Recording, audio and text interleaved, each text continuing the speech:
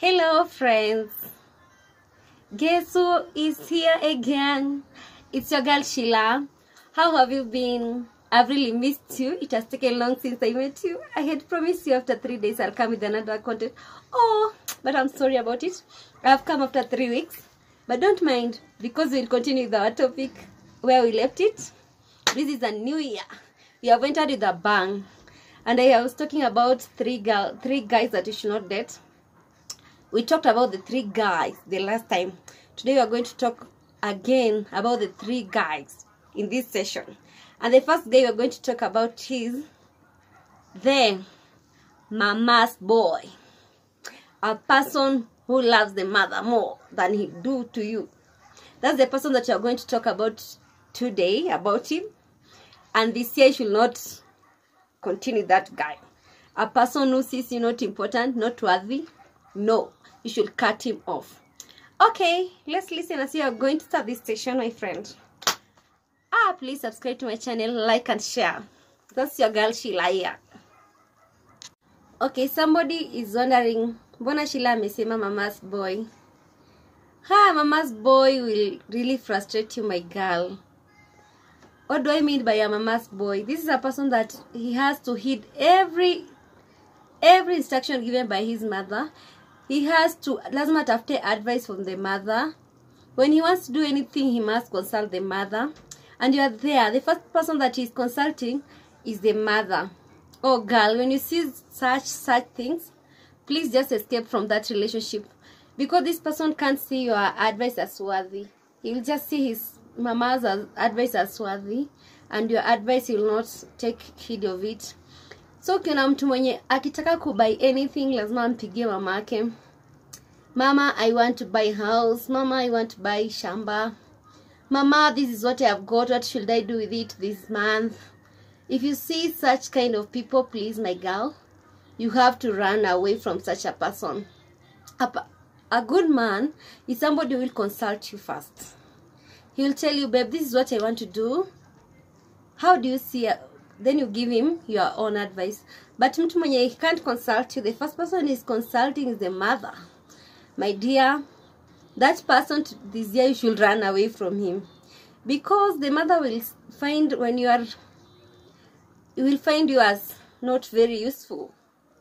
Yes, atakuchukulia too lightly because he sees that you can't even give your man advice, or he will see that you are there to replace his position.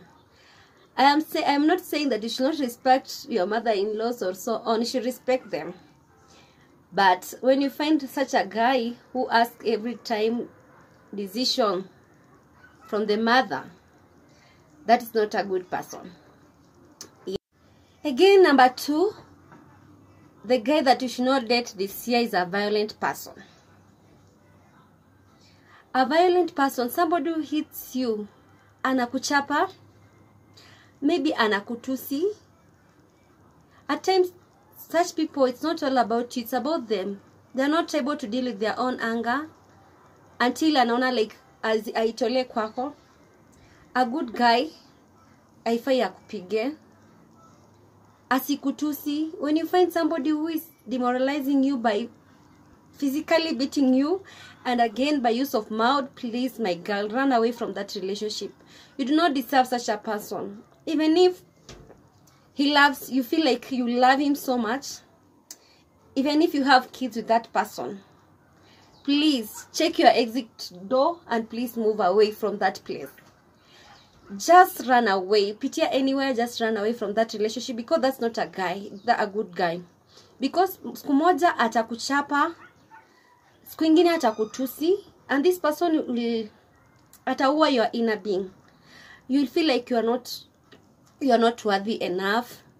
You'll feel you lack confidence, self-esteem. And if you have such a guy, please, my girl, before you know it, and if you continue staying there, you will not be here. Utaenda. So the important thing, when you see such a person, please, hata kama ni watoto uko na huyo mtu, please, my girl, you deserve better. Usikae hapo, the next time we will tutakuweka kwa coffin. We will put you in a coffin and bury you. Because you're saying, I'm here because of the kids. Oh, I'm here because this guy, he has done this, he has done this. My dear, you should not live with such a kind of person, atakuwa. So when you see that person, please, if you have such a person, please run away from that relationship. Bio sana, usimove na huyo mtu this year.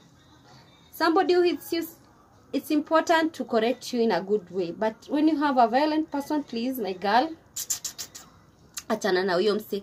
Achana na huyo mse. This is what I'm saying, and I'm insisting on it. A good guy, you have to sit down, you correct the mistake. You know, at times, yes, there's a cause up here. But when you have a past, maezi ku handle that matter in a amicable way, please, my girl, talk out to your relationship, and you'll get a good person better. And also you can look for, unaweza jitafutia pia, si tuanze kukapa kwa sababu ya watoto because jua amefanya nini. The next time atakuwa na anaanza kukua with your inner being before afikirie kukua physically. So you have to run away. Run away from a violent person. That is it. Let's go. Okay, the third person that you should not date, my friend, is a person who hapendi kuonekana na wewe in public. Somebody who doesn't want to be seen with you in public. This person just wants to be alone, maybe. When you go and visit him, he can't even take you, like, kukusindikiza until to the bus stop. He wants just to leave you at the door, then you go on your own. Wait, that part, if you have such a person, it's a red flag if you are dating. Because maybe that person is ashamed of you. When you have a person that is ashamed of you, you should know that person. This person can even make you be insecure of yourself. Maybe somebody is telling, oh, baby, if you could reduce a bit. But he's making you to feel so insecure. He tells you, oh, you are petite. Oh, you are fat. Oh, when you have such a kind of person, please, my girl, should not stay in that relationship because it'll make you have low self-esteem about yourself. You'll feel like you're not even important. You look bad. It's important for you to have a person who appreciates you. Somebody who can walk with you in public. Even post your things on social media. Yeah, for people to see the lady that he's dating. But if you find somebody who is so secretive on posting you, he can't talk with you, oh my girl, you are disadvantaged. You are really disadvantaged. I pray that you get good guys. A guy who will appreciate you when you're smart. He tells you, baby, you look so nice. Oh, baby, you have done this. Oh, baby, I love it. Yeah, somebody who appreciates you. And that's what us girls like. Even to be taken, for him to kukusindikiza, then he hugs you and tell you, babe, bye.